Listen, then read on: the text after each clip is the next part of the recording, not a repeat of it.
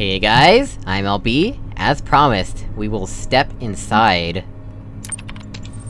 You enter a dark room, lit only by a flickering candle. Holding the candle in one hand is a creature with the body of a man and the head of a jackal. In its other hand, it holds a set of scales. Come and be judged. You have struggled much in your life. There are many harsh memories within you, and I see wounds that may never fully heal. You have many ideas, many hopes, many dreams. You are not pure, your soul is not light enough, you may not enter Aru.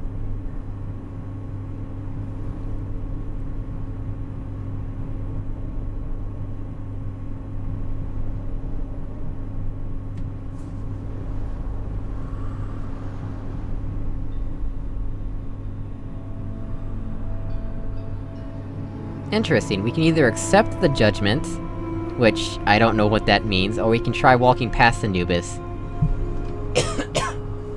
I wanna see what happens if we try walking past. We'll be struck down and killed, probably, even though we're already dead. Anubis protests, but you just walk by him. After what you've been through, you're not going to let some self-righteous doghead stop you from reaching paradise. You cannot do this! It is forbidden? Oh, really? The vast reed field stretched before you, all is quiet, all is serene. There are no pyramids here, no walls of iron or gates of light, no gods, here you are free, the end. So is the moral that you just ignore everything, and you can go where you want? I don't know. Interesting. Congratulations! For exploring this user-created world and entering Aru, your profile status has been increased from 6 respected contributor to 7 creative. You have received 1 thread creation token. This will be available to you the next time you log in.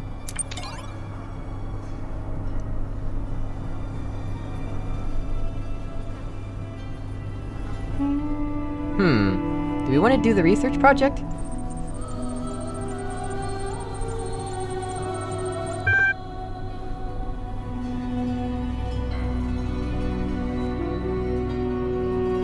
Oh, yeah, so I missed out on it. I can either load the program or load findings. Most subjects in single-round matches chose to betray. Cooperative behavior increased with both the length of the match and the status of the players. Successful players chatted more. Parallels to our current and unprecedented situation in Gehenna are undeniable and valuable. Though we know not what power the messenger wields over us, we can theorize that Uriel holds no special power and that each of us might independently choose to leave the rest behind for fear of being left behind ourselves. Interesting.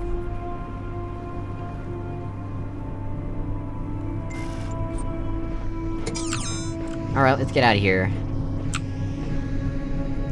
On to the final puzzle in this area. And maybe some of the stars. What's up with, this little spot?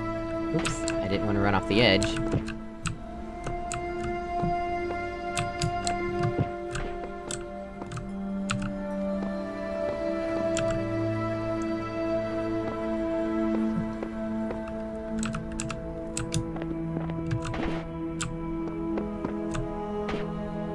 Alright, so... where do we want to begin?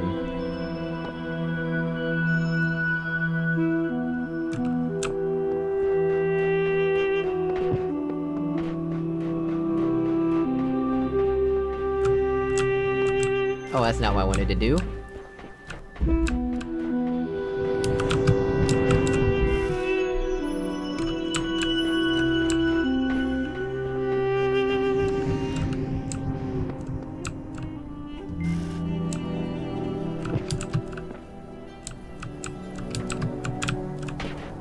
Yeah, they made it so that you can't fall into there.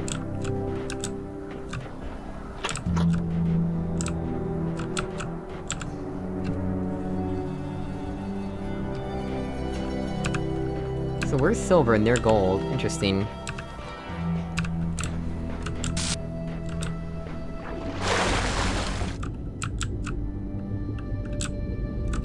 Yep, that's what I thought.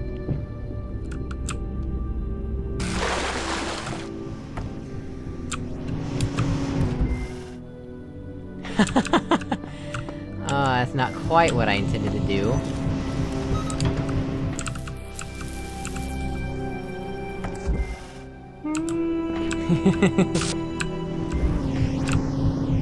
Okay, let's figure out what we want to do here. Oh, that's behind a fence.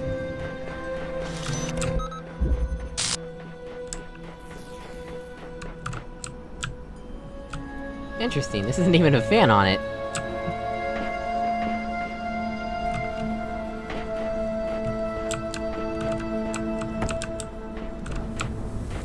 Oh, I see, so that's how...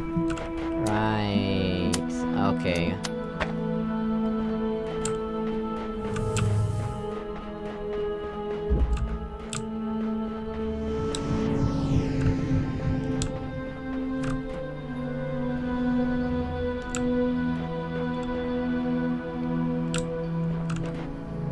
Wait, there's keys up there, why is that in a cage?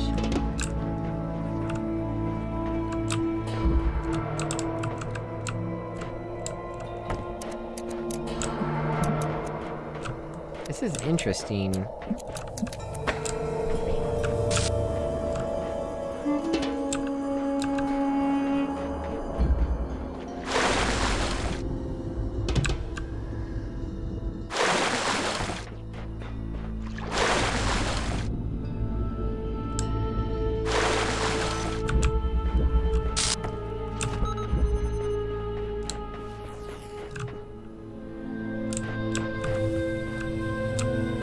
Where do we even begin?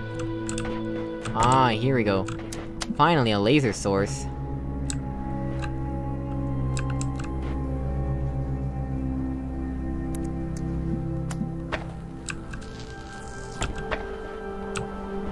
Yeah, it's got a fence around it.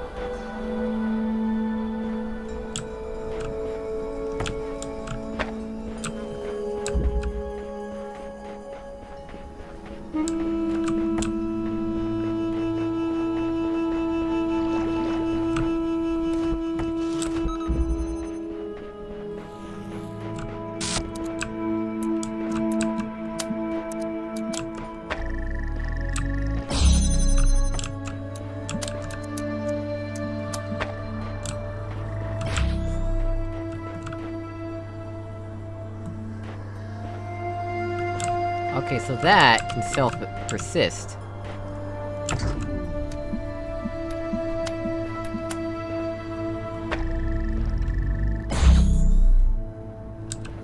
Yeah, okay.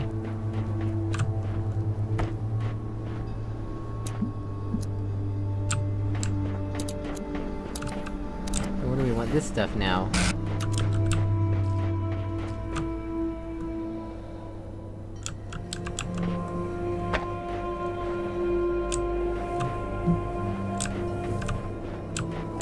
Oh, duh. I'm an idiot.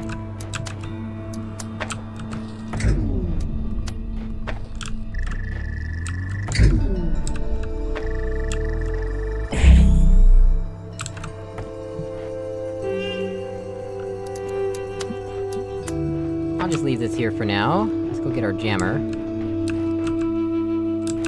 need to get a blue laser from somewhere, but I don't remember where.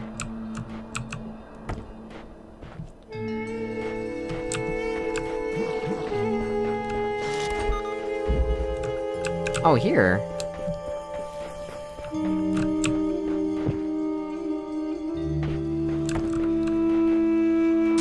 Oh, but this needs a... Okay, so we need to get the jammer over this side.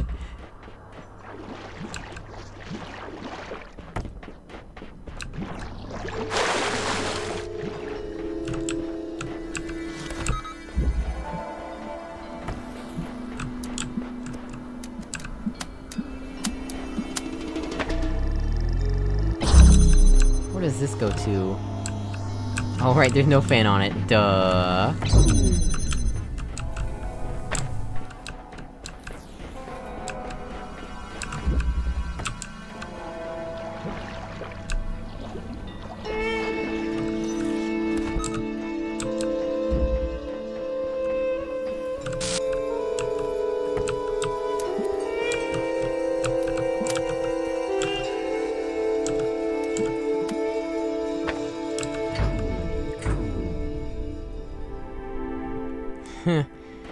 Well, I certainly broke that down.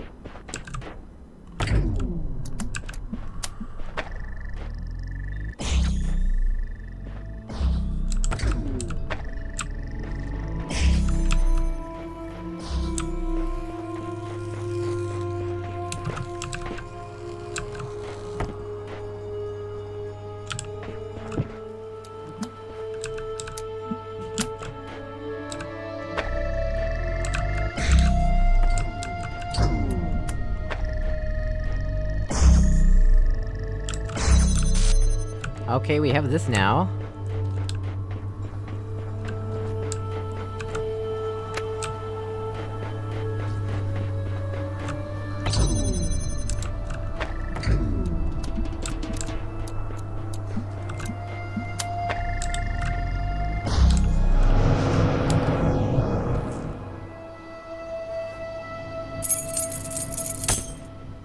This scripted path. That's funny. Nothing we can do while in transit, apparently.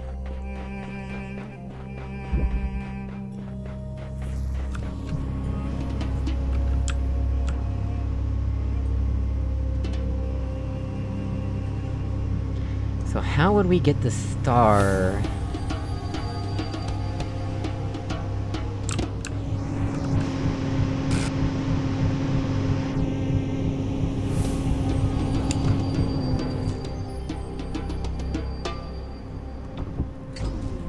Oh, that might be bad. Hold X to reset.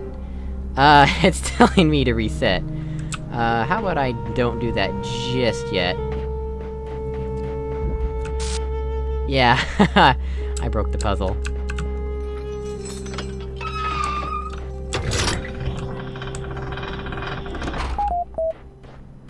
Mac!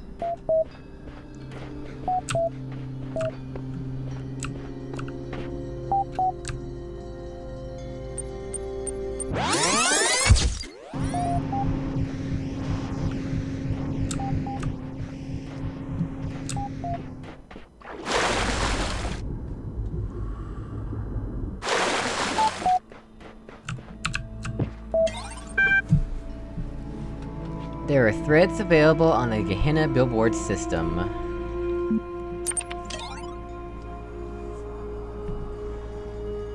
Missing mods. So call me a cynic, but anyone else notice the mods have been suspiciously quiet since they put up that big expose in the re-Uriel thread? I don't think they stopped talking. Okay, what do you know I don't? I believe Knave is referring to the fact that not all moderation discussion is held in public, and it's been that way for some time. I thought everyone knew this. They started holding secret meetings ages ago. People getting banned, stuff deleted, not even just locking, fully gone from the history. I'm sure there's a rational explanation for this. I'll ping the mods and see what they say.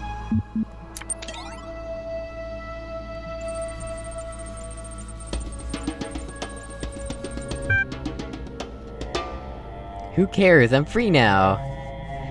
This freedom isn't all it's cracked up to be. A lot of waiting around as far as I can tell. Experimentally, it's really not a lot different from being a prisoner.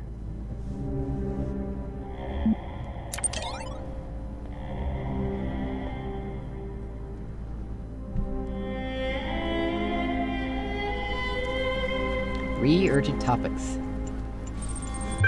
Oh, right, okay. Didn't even see that.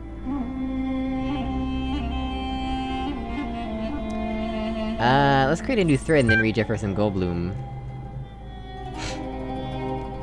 Oh, you can't even back out?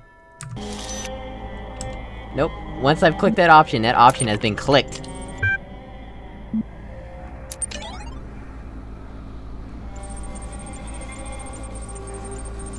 I have heard from those who govern this world how they would have it be seen. Now I wish to hear from its people. What is Gehenna to you? On what does it truly turn? I don't toe the party line for nothing. It really is a cool open place, with a lot of stuff going on. Did you read Mac's episodic adventure yet? Much as I hate to agree, there is little doubt in my mind that we've got something good going on, at least when you consider the alternatives. Thanks for the name drop, Kaiju. I will in turn recommend everyone else featured in issue number 5 of Incredible Stories. It's coming very soon, and the early drafts I saw were pretty exciting. Nice way to take the conversation off topic. I'll go ahead and be the only voice of reason and point out that we are every bit as helpless as we ever were. Oh, there's typos. Gehenna just did a better job of hiding it. You may be right. Whatever awaits us after Ascension will not be Gehenna, but doubtless it will have restrictions of its own. I don't know. The grass is always greener, as the humans would say.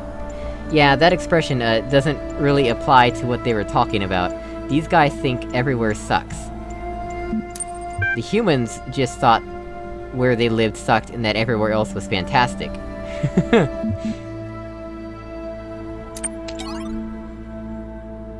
Jefferson Goldblum. Hey folks, another episode. I can't stop writing! We're heading for a major turning point. This seems to be one of the most personal episodes you've written so far. Jenny's speech is a bit sudden, but it gives the character a new level of complexity. Oh no, not the Salvatronic Super Thruster. Even the Wizard of Crime thought it was immoral to use that. What is Dr. Elian thinking? I hope they make it back. Heavy on plot, not much characterization. Does potentially take the series in an interesting direction. 5 out of 10. Enjoyment equals true. Sam, as usual. I'm glad they resolved this without violence. I always believed the Dinosaurians would be a civilized people. Just after I posted this, Uriel freed me. I don't know what to say. Your stories are an important part of this community, Mac. Uriel can't change that. Yeah, it really feels like we're tearing apart the community, but they can still access the terminals, right?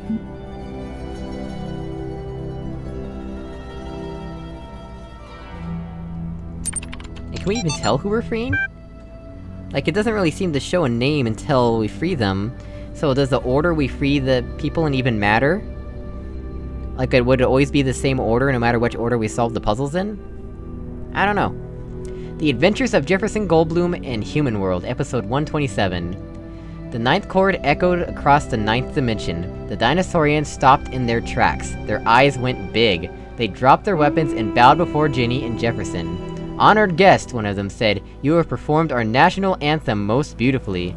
I am John Malcolm, leader of the Velociraptor Biking Initiative.